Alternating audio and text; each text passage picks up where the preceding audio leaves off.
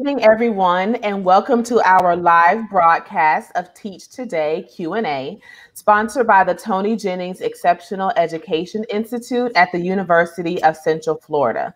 We are broadcasting live this evening over YouTube and Facebook. I am your moderator, Dr. Deshawn Chapman. I am the Education Programs Manager in the Center for Higher Education and Innovation at the University of Central Florida.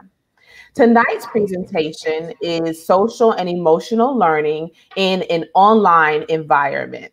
It is the fourth in our series of 5 sessions of Teach Today Q&A. If you have any questions concerning tonight's topic, go ahead and type it into the comments, and we will make every attempt to address it tonight. If we don't get to your question, send us an email at tjeei@ucf.edu, and we will respond separately. A quick disclaimer. As we answer questions tonight, please be aware that the responses are the panelists' views and do not necessarily reflect the views of the Toni Jennings Exceptional Education Institute. Now, I would like to introduce our panelists. Dr. Marissa Macy teaches at the University of Central Florida. Her research is related to young children with disabilities, including authentic assessment of children 0 to 8 with delays or disabilities, developmental screening, play, and personnel preparation. Dr. Suzanne Martin has served for 17 years as a professor and assistant dean of education at the University of Central Florida and has over 35 years of teaching experience at the K-12 and higher education levels. She was named one of the top 25 teachers in the state of Florida in 2012. She currently directs a federally funded program titled the National Urban Special Education Leadership Initiative. Dr. Wanda Wade is at the University of Texas Permian Basin campus. She works to ensure teacher preparation programs integrate contemporary technology solutions as a means for training, mentoring, coaching, and the evaluation of both student teachers and those transitioning into their initial classrooms. Her primary research focuses on the virtual coaching model, an innovative and sustainable mentoring, coaching, and evaluation model that utilizes online and mobile technology to discreetly and unobtrusively provide immediate feedback on teaching techniques. Dr. Martha Lou Stewart is a professor in the School of Teacher Education in the Exceptional Education Program at UCF. She was the first African-American female promoted to the rank of full professor at UCF. She also serves as the program coordinator of the Supporting High Needs Population Certificate. Additionally, she is the lead researcher on a state-funded grant designed to address preventative strategies in decreasing situational environmental circumstances that impede the growth and development of young African-American males. Ms. Cammie Berry is a 19-year veteran educator who has taught grades 4 through 12. She's passionate about her work and making sure education is equitable for all students and teachers. Currently, she works as an instructional coach and 8th grade ELA teacher with both face-to-face and online classes. So panelists, welcome. Thank you for being here tonight. As I stated previously, our topic is social and emotional learning in an online environment. We have a few pre-submitted questions that we will begin with. So let's go ahead and get started. For our first question, let's think big picture.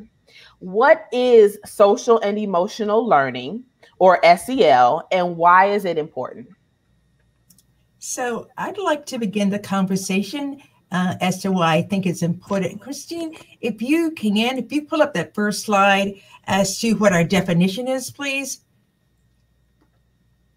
If not, I can continue to talk about it and I'll know. Go to the next one, please. The definition. And keep going.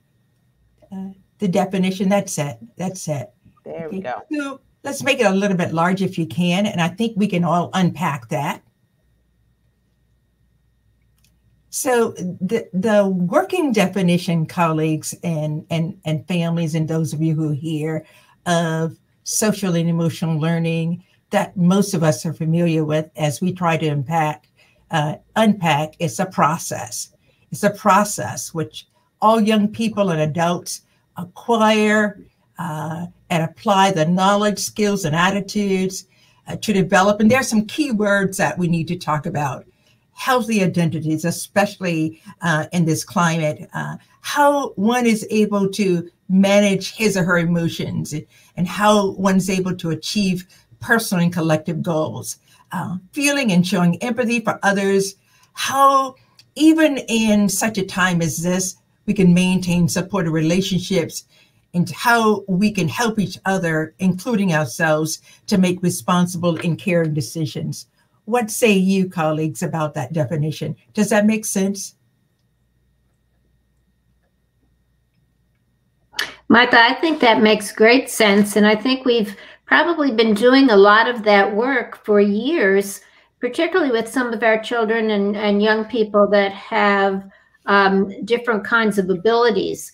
And so I think what we really want to concentrate on, what's changed across the years since I've been doing this, is to think about health and welfare and poverty and all those other pieces that fall onto children and families that can make it challenging to have a balanced social emotional learning.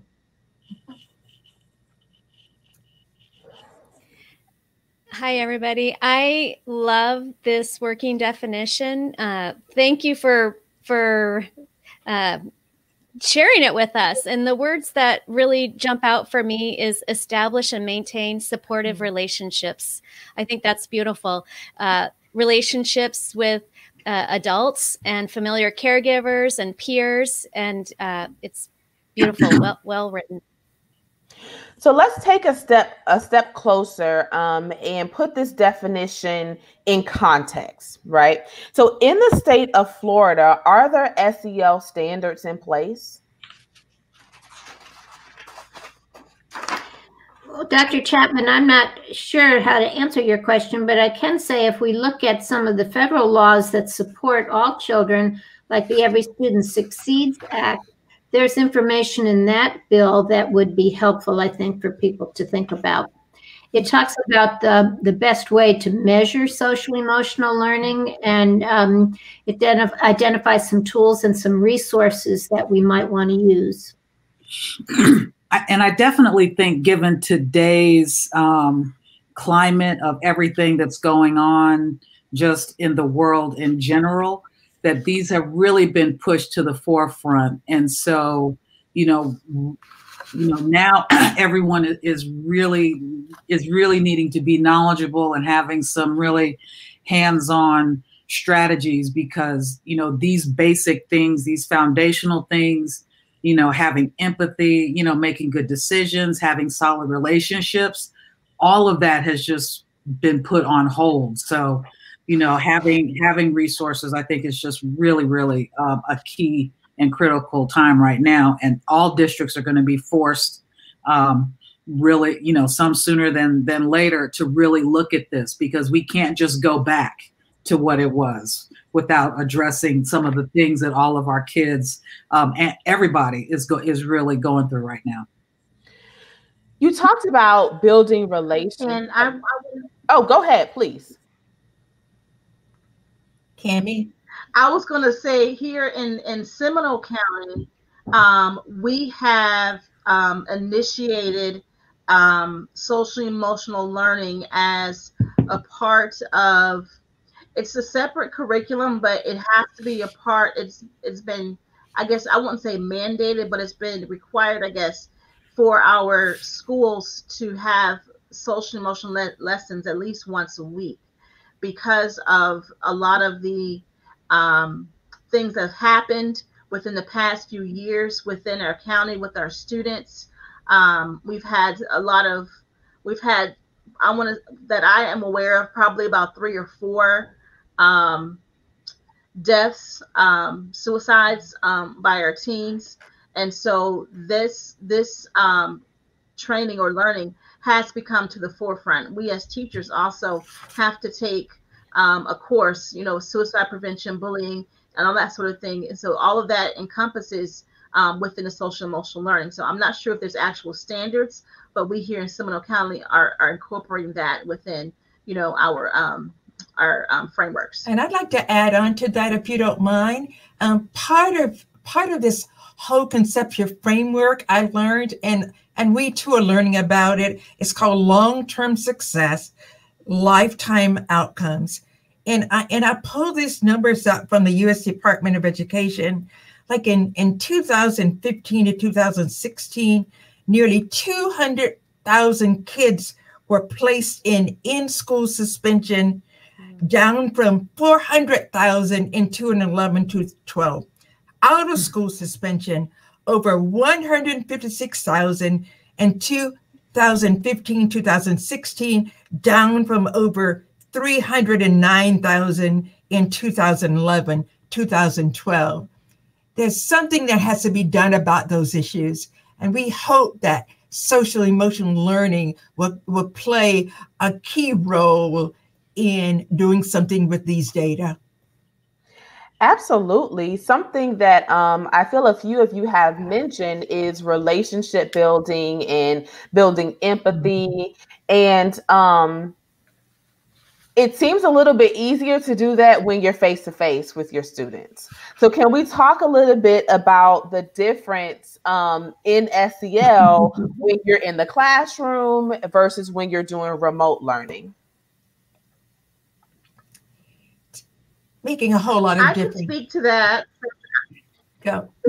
I said I can speak to that since I'm doing that this year. I have about 21 students in front of me face to face, and I have 7 to 10 students online. I'm teaching at the same time.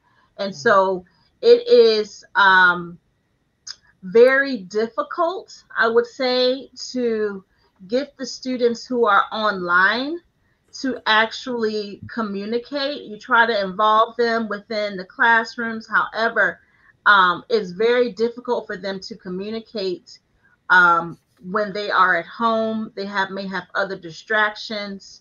And so with our SEL lessons, it's like, if you don't feel comfortable with your camera on, please type in the chat box and that sort of thing. But those students, they seem a little bit more disconnected because they are at home rather than the ones that are in the classroom who have that social interaction with people.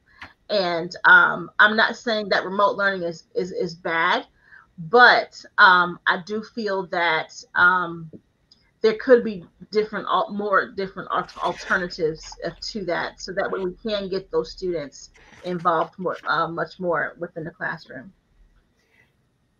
You brought up the context is perfect. Teaching online and face-to-face at the same time.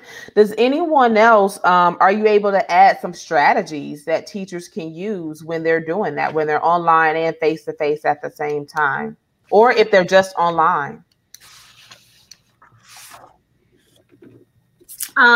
What I have used is I try to, I incorporate all my students into one, use a randomizer when I call on students. So that way the students who are online, they also will be called on during class. I also have started doing stations in my ELA class, and I have a laptop at each of the students' desk. And so a student who is online is also paired with a student who is face-to-face. And so they get that communication with the students, so that way they can, still have that interaction. It's not just me talking to them all the time, but the students do. I try to have the students talk to each other, whether they're online or in the classroom. One of the things that kept coming up while I was reading, and it was even in the newspaper, and I thought, wow, this must be working. I have a picture of a kindergarten teacher that has made a feelings wheel, and that's how she starts every day. And that came up in academic pieces. It came up in really everyday newspaper pieces. So I think if you can find a way to start your day, to start your lesson, that everybody can judge themselves. Everybody, I shouldn't have said judge, that's not what I meant. Everybody can say to themselves and to their friends, if they're comfortable, how they're feeling. Because if we can kind of gauge their feelings, we can work from there in a number of different ways with a number of different activities. But Cami, that is so challenging to me. I'm sitting here trying to figure out how you have 7, 10 people online and 21 people in front of you. That's really, really challenging. I'm curious what other people are going to say. Another strategy that I learned from a teacher is called a peace area, where in our classroom that she established a peace area space in the classroom where a student is able to go to cool down, to regroup, etc.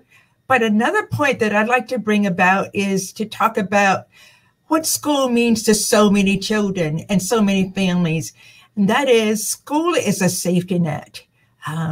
Some children don't feel safe at home for so many reasons.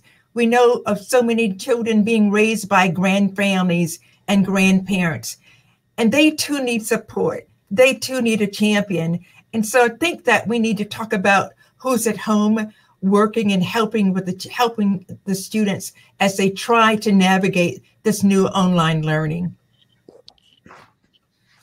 It's a great point. That is a great point. I have a little piggyback off of that. In early childhood, we say sometimes Maslow before Bloom. And in other words, take care of the basic needs first, like food, shelter, secure, safe place. And then we can get to the academics. And I think with social emotional learning, if a child feels secure and safe, that's a starting point. It's about building community, isn't it? Whether it's a community outside of the school, building a classroom community where each child feels valued, feels respected, and feels that he or she will have the opportunity to just be a child. And that is some of the issues that we have in some of our schools and some of our classrooms.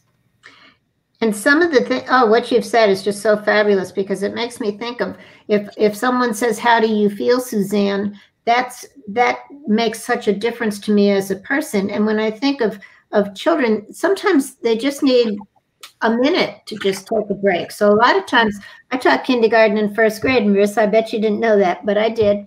And what we used to do is we would take a 1-minute moment. And sometimes we would do an exercise. Sometimes we put heads on the desk. Sometimes we would have a 1-minute conversation with someone else.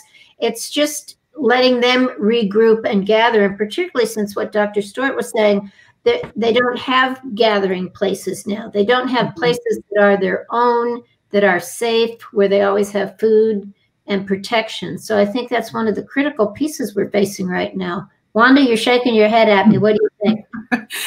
Yeah, just to piggyback off of what the group has been talking about, I think that mental piece, that mental aspect of it, both, with the online piece, very stressful, a lot of kids in the home, a lot of people are online, at one time, a lot of extra things going on, and then, the same thing with those teachers that are actually back in the classroom, the stresses that are happening in there. I mean, so I just, these are the things, that we really need to try and hone in on, because they're going to happen. So what is it that we can do to really help, address those, and then include, a lot of these things that we're talking about, these basic things of just human decency, just a because we, at times, whether we're virtual or whether we're in person, we are the safe haven. So, how is it, opening those lines of communication? I text with my kids all the time, because, they need somewhat of an outlet to be able to, to have that outlet. It used to be I could sidebar them in person. Now, it's like, hey, if you need something, text me, email me, let me know. I know it's difficult. I can't see you, but, I'm still available. So, having to kind of lean on that technology side, but still building that relationship with our kids and reassuring them that those avenues of communication, yes, we're not face to face, and at some point this will come to an end, but making sure that we address that and make sure those kids know those things. Dr. Wade, I feel like you took the words right out of my mouth. As you all were speaking, I was thinking, man, they really humanize education, right? And I'm hearing themes about starting with the check-in, assessing where students are emotionally before asking them to engage in academic tasks, and to prioritize community building. And I think that some teachers just instinctively do that. Others rely on a supplementary curriculum, like Ms. Berry mentioned. But for those who are in neither of those groups, or those who want to integrate SEL into their lesson plans, what are some strategies that they can use to do so? Dr. Martin, I heard you mention earlier about the 1 minute moment. What are some practical things that teachers can add to their plan? Well, I use that 1 minute moment in graduate classes, Deshawn, just because I could see the fatigue. And that's another word I saw when I was reading, compassion fatigue. I never really thought about that. And I think that's what happens to a lot of us. It happens to families. It happens to teachers. It happens to children. And until you hear that word, it's like, wow. So I think a couple things. We used to have some timeout, because that's what people would say, timeout. But timeout in my room was a really good thing. You worked hard to get timeout because you got to go sit in a great big chair and look at a book or a magazine or something that I brought in, just pure pleasure. And so I think you just have to kind of build in. I used to use signs with my little ones that would pop up on their desk, and it would be, I need a break, or I didn't understand that. And if they put up red, then I knew to stop. If they put up green, I knew we could keep going. And I would say to them, I don't see any signs. What should I do? And little ones love that to begin with. But, I did it with 7th, 8th, and 9th graders that were labeled as having severe emotional problems, and they loved it. So it's just, I think I love that you said it's humanizing it. And it's the compassion we have to share, but we have to share it with each other. We have to share it with our families, and we have to recognize there's fatigue involved in all of this because there's so much going on. Another strategy that I read about and that I've used is called the icebreakers. For example, if you're a color, what color would you be? Or if you're a superpower, what superpower would you choose? And strength-based, for example, if you had one wish, what would you wish that for? After you do that check-in in the morning, and then start checking in with people's feelings and making them feel so good about themselves. Can I just add that I think that we're talking about students, but as Dr. Martin said, self-care is so important during this time. I thought about a phrase, physician, heal thyself. That we have to remember that teachers, educators, parents, grandfamilies are human beings themselves. So support systems during this time for both the child, the learner, and the teacher are critical. I know this is one of a strategy that I am using at the moment, which is really outside of the box, is the use of a therapy animal. So I do have a therapy dog named Lenny. He does accompany me to the STEM school, and initially he was working to do a lot of different things, but under that social emotional learning, he's really been able to be a catalyst for developing things like empathy, responsibility. He's really been able to be like a walking, living example of, these are the things that you have to do.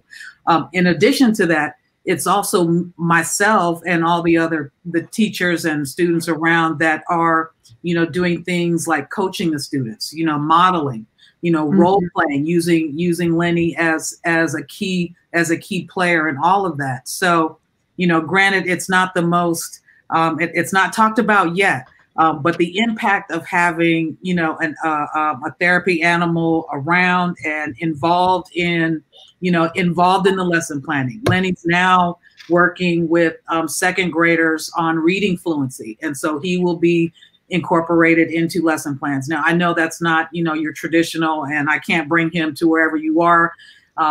Believe me, if I win the lottery, I will be more than happy to bring him. But again, there are thinking outside of the box and thinking on the other side of the self-care for the teachers. He's been a great, relief and anxiety and stress reducer for everybody across the board. So granted, it's not your everyday type of strategy, but there are programs out there, and I'd be more than happy to gather a list of those and put those so that what do they have in Seminole? What do they have in Orange? What do they have in, I forget what's over there by Osceola, but Cocoa Beach. But well, I can definitely put that together. Make sure there's access to reach out to those as well. Thank you, Ms. Berry. I think you were trying to jump in. Yes, I was going to say a strategy or what we can incorporate in your lesson plans is a restorative practice circle. We've started doing that at my school. Normally it's for like behaviors and discipline, but we've started using it as a check-in with the students and having the students be accountable, with each other, saying like, okay, what are some things that are going on with you? What are some, some highs, some lows? And what I do in my classes, we try to social distance as much as possible, but within our individual groups, we have, what's one of your positives for today? If you don't have a positive, what can we help you with a negative, that's going on in your life? And so I have 8th graders, so they are able to communicate with each other because they're all friends. And I have them choose like an accountability partner within the class. So that way, let's say, for instance, one student is having a struggle with something. They say, Miss Berry, can we go and talk? They go in the corner of the room and they can talk to each other, because the students have to learn how to be open and to share instead of keeping things all in. So I allow things like that in my classroom because I don't want things, just like adults, we like to keep stuff in, and that's stressful to us. That's why we have gray hairs. But I want the students to start learning not to keep things plugged, inside, but to let them out and to just to talk it out so they can get issues and like that solved. And so that's what we do. One of the things that we also do is restorative practice circles. Dr. Chapman? Yes. One thing I was thinking of in a lesson plan that would be helpful is purposefully designing opportunities for social interactions, whether it's virtual or face-to-face. But I think that we want that and need that so much. And it can be hard in a virtual remote situation. But just like if we were in a classroom, we might have cooperative learning groups or think, pair, shares, or things that are with dyads or small groups. And there's ways to do that with online also, like breakout sessions or having children talk to one another. But I think that that could really help children who need peer interactions, social interactions. Because I think what happened when this pandemic happened in March is the children were together for several months. So they got to know their peers in their classrooms, and then everybody dispersed and went home and quarantined, and it all changed. But the start of this school year, it's been very different. It wasn't like you had that face-to-face several months together where you got to know each other. Now we just know each other from maybe a little box on a screen, and that might not seem like a real person to some kids who that's hard. And I used to remember parents telling me, my area is exceptional education, and that's where I started in a resource room setting. And I remember a lot of parents of young children with special needs or disabilities would say, inclusion is great, but my children still don't get invited to birthday parties. My children are still not, part of the community, like we've been talking about community building. And I think that we're going to hear a lot of parents probably talking about, my children are in a virtual school and they're not getting invited to virtual birthday parties or, these car parades or, there's friendships and friending someone on social media, but then there's also like meaningful back and forth that happens when you're face to face and somebody and you've been sitting next to them in a classroom and going out on the playground and playing with them and eating your lunch right next to them in the cafeteria. And I think for me, what I would love to see in lesson plans are purposefully designed opportunities in every lesson where social interaction is somehow designed, where it's children are getting a chance to see each other and talk to each other. One of the other things that I would love to see in a lesson plan, and maybe this can't happen for every single lesson or every single day, but each child having an opportunity to talk to the teacher one-on-one individually. One of the things that I have a daughter who's 8 years old, and she is in a virtual school and started off the school year and is currently in a virtual school. And once a week, her teacher talks to her on the telephone. She calls and is able to have a conversation with her teacher. And it seems like a small thing, but it means the world to us. And that time is just so precious when she can talk to her teacher and get to know her better. I also think that I've learned that if you could find a way to know something, find something positive about the child, bring the positive from outside into the classroom so that each child would feel valued and respected. You may have a child who maybe you may feel a difficult child, a challenging child. But if you can take a deeper dive into the community, I know it's harder now, and find out something that child is good at doing and make that child feel special, and that his or her name, and that something, what they're good at doing.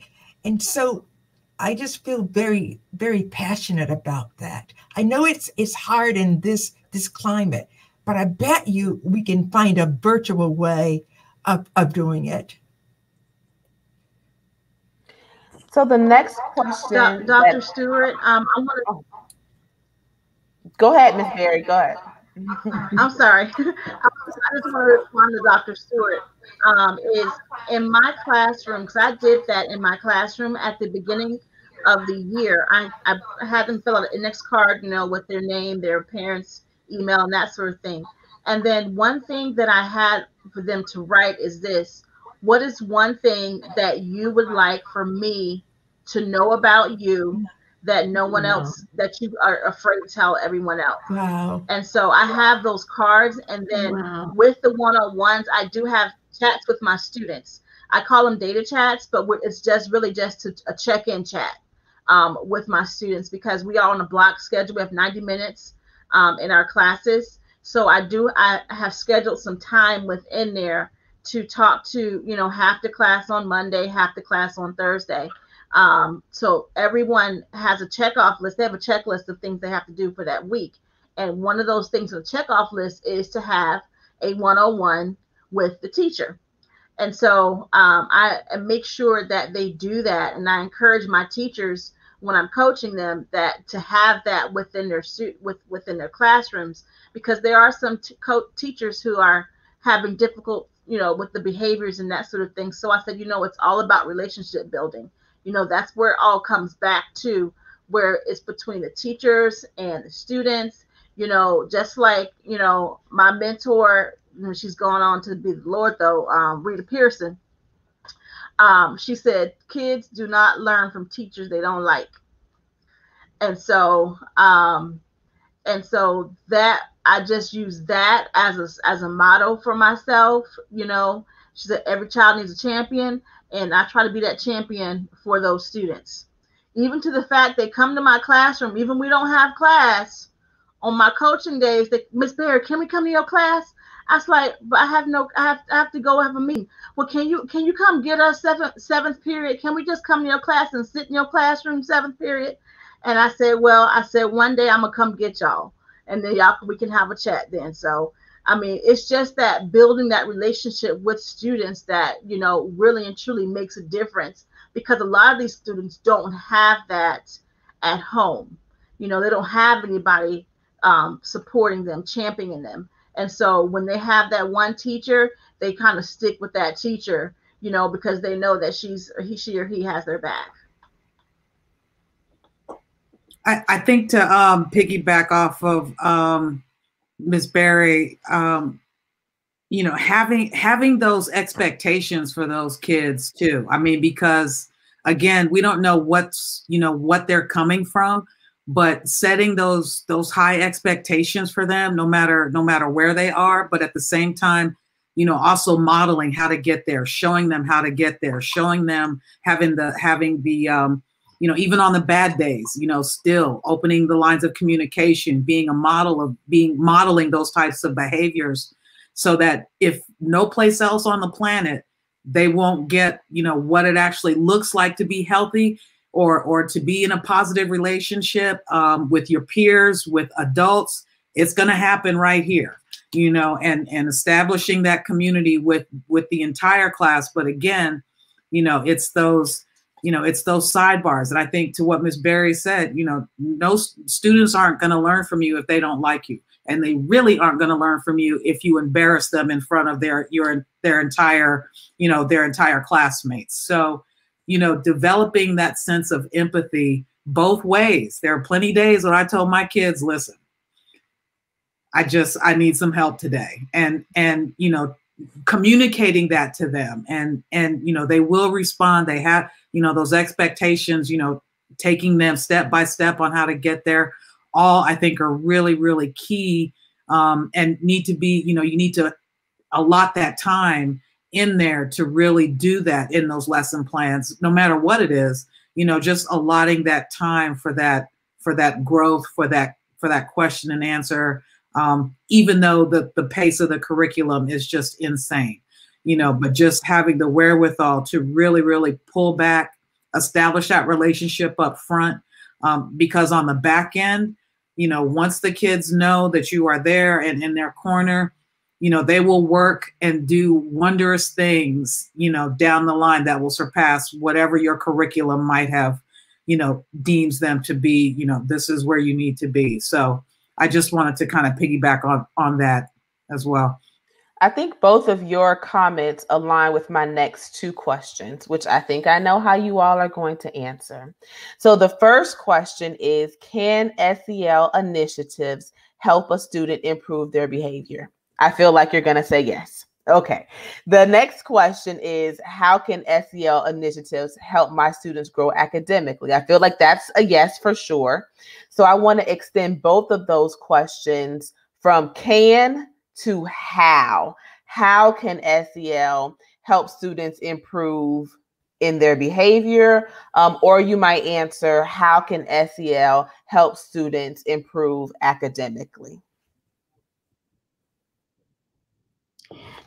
Dr. Chapman, I was just going to piggyback on what Dr. Wade said, because you made me remember a really funny story with being in a classroom of 13, 14, 15, 16-year-old young men who were labeled. And one day, of course, I was in school too, so I had to ask them to help me with my homework. And one young man said to me, help you with your homework? And I said, yes, could you just help me with this homework? And he said, why do you have homework? I said, I go to school at night. And this is the best line I think I heard my whole career. He said, you go to school and your mother doesn't even make you? And I thought, oh my gosh, I didn't even realize I was sharing something that would strike him as absolutely unusual, because I was going to school. I had to go to school. So I think sometimes when we can be personal, we don't want to be too personal. We want to be, but when we can say something about our lives that says, this is what I'm doing, and this is what's keeping me afloat, that may be something some of the young people we work with don't have any experience or wouldn't recognize that as something that would be a good thing. And he was truly a challenging young man, twice my size. And after that, it was like, oh my God, she goes to school and her mother doesn't make her. He just thought that was the craziest darn thing. That's what he said to me. That's the craziest darn thing I've ever heard. But his behaviors changed. And with the change in the behavior, his academics improved. So I think sometimes we're rolling the dice. We're not sure what's going to hit, but some things will hit. Dr. Lou Stewart, I think you're still on mute. Thank you. I think now, can you hear me? If used wisely, it can help us to bring structure to the classroom. Structure the classroom, including classroom rules, classroom management, classroom shared agreements. So many of the children and families that we work with and try to empower don't necessarily have those structures inside of the home. So again, about being the safety net, helping us to provide some structure to their lives, I think could also help to improve the behaviors, especially when there are SRO officers in the schools.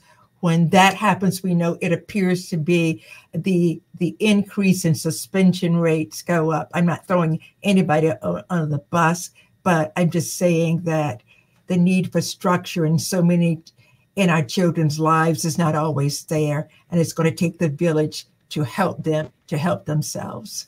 And I also think that how goes to, how is it going to help the students? It's going to help their self-awareness. How it's going to help their self-management. When things get difficult, how do they manage that and what they're feeling?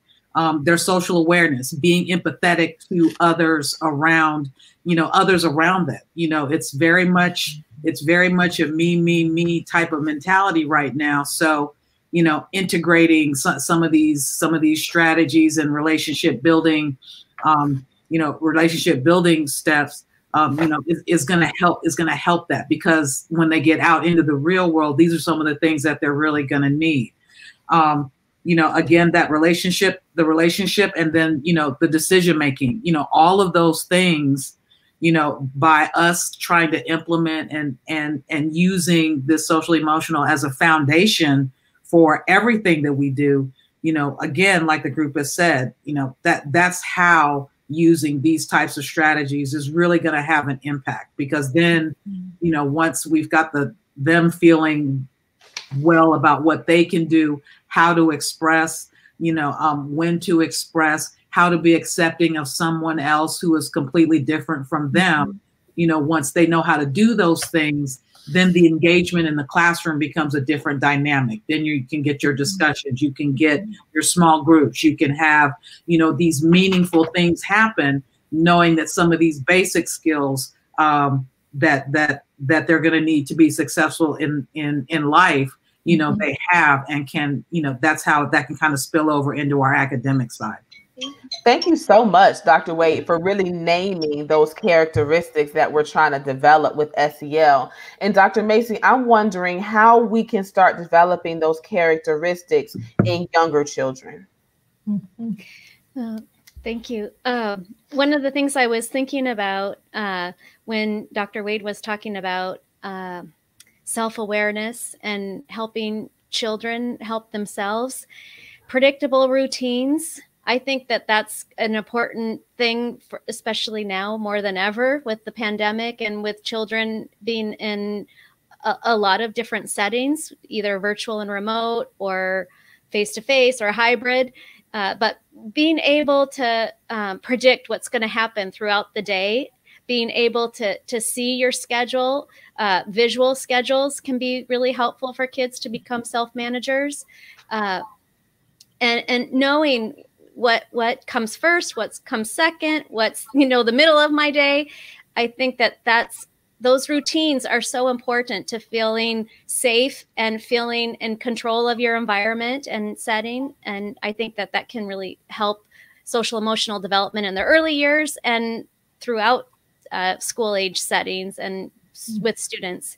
In addition to predictable routines, the other thing I was thinking about was clear expectations for students, helping them understand what we expect, the adults, what they can expect from themselves, and helping them with expectations.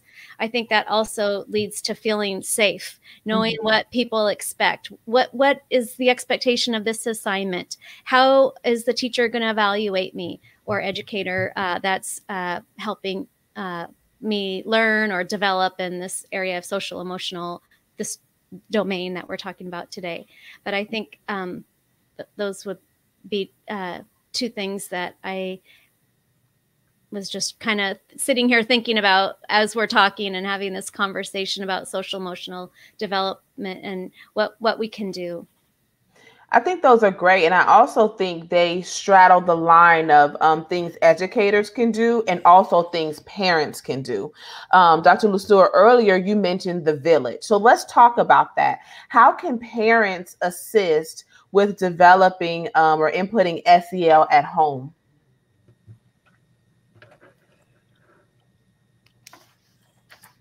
A big issue now, especially with more and more families being at home, including persons, adult caregivers having to work at home. One of the challenges that I'm seeing is something called conflict resolution. Just not enough space. It's not enough space. And that's a big part of what we're learning about SEL. If you learn how to resolve conflicts using your words rather than your fists, and just talking things out, having classroom meetings where you have shared agreements. I've seen that work, and I think that could be very helpful. Remember, sometimes it says, and a child should lead them. Sometimes a child can learn things in the classroom and take it back to the family and say, Grandma, Mama, look what I learned today. I think that we have educators who are watching, who teach in all different contexts. So do you have any specific strategies or suggestions for teachers who may be in rural or urban or high poverty settings when integrating SEL into their classroom? Mm-hmm. Where do we start? There's so many. Where do we start? May I just suggest that it's a good time now to get to know your teacher. Yeah. Your teacher really is your friend. Your teacher is your partner. If you've not had a positive relationship with the school, now is the time to do so, because you really do need to be on the same page. When comparing schools for the rural urban hybrid. If I'm reading the question correctly, and I think piggybacking off of what Dr. Lou Stewart was saying, you know, I think for me, the approach is the same with all my kids across the board. So it's nothing necessarily that I'm going to do any different. I'm going to learn a lot of different things from my students from the different areas. So it's a big learning curve for me. Yes. And I might curtail it that way depending on where I am. You know, again, being that model of what it is that we want our kids to be able to do. So I wouldn't change the approach regardless of where I am. You know, I'm hoping I'm answering that question. Yes, you are. I think you're answering it in a very profound way, because what you're saying is get to know your kids, get to know your context, build those relationships. And it doesn't matter if you're in a rural school, a suburban school, an urban school. It all starts with knowing who your students are and then adjusting from there. Yeah. And I mean, and from that, again, that, you know, having that student input, you know, having the students problem solve, having that sense of partnership with the kids and everybody in there, you know, having kids, you know, doing that self-assessment, they're having the higher level discussions, None of that can happen unless I know who I'm dealing with. Sense of partnership. I love that. Yeah. Knowing the village, knowing the village, knowing the village. Yes. Yes. And I love the question that you asked. It's a great question. It's really looking at resources within different communities. If you live in a rural, urban, suburban community, know the community that the child is in and be a connector. Help the child and their family connect to what they need. For example, maybe the parent comes and picks up the child and says, I think I might have gotten COVID, but I don't know what to do next. Maybe another parent told you the day before that there's a pop-up testing going on in the playground parking lot, the parking lot of the school, and they can go and get a free test and find out if they have it or not. But just knowing what the resources are in our community and connecting families and children to what they might need. Maybe they need to see a dentist, and we might know of a dentist, or there's a school nurse or somebody that can connect them to a service or an opportunity or a resource that the family could really benefit from. Sometimes I think, we can, we wear, I think somebody said it earlier, we wear a lot of different hats. And, I might be an educator and a teacher, but I can also be a matchmaker for this family and this child to what I know is going on in the community that they might be able to find helpful.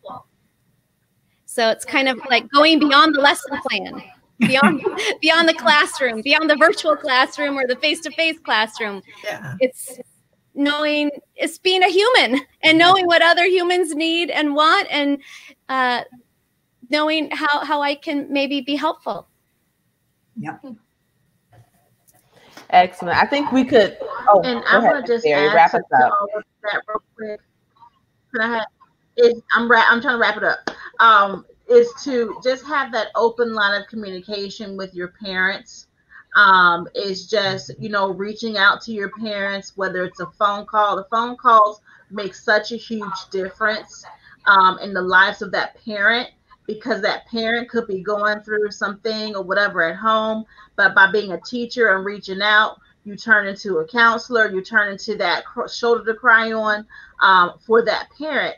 So it's important to start building those relationships, not just with the students, but with those parents as well. And to just, say that your child is doing well, not all the negative stuff, but call them saying that your child is doing well in school, focus on the positive things.